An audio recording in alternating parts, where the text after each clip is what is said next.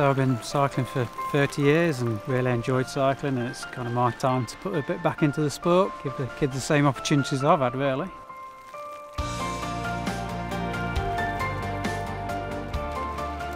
Hicks Lodge is brilliant. It's open space, it's transformed what it was before. We've been coming here 3 or 4 years. This bike club started, we've come since day one.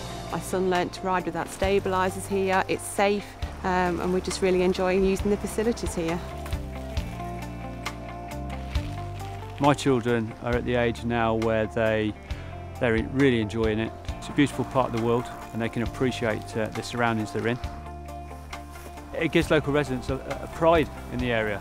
People are happy to invite people to tell them the story of the National Forest. He's picked up loads of skills on his bike, and fundamentally it's taken him away from his iPad and away from his computer and got him into the great outdoors to enjoy it here. He's loved every minute of it, always asks to come back. People come who haven't been here before and they're amazed, and the beauty of it is that it's only going to get better as the area matures.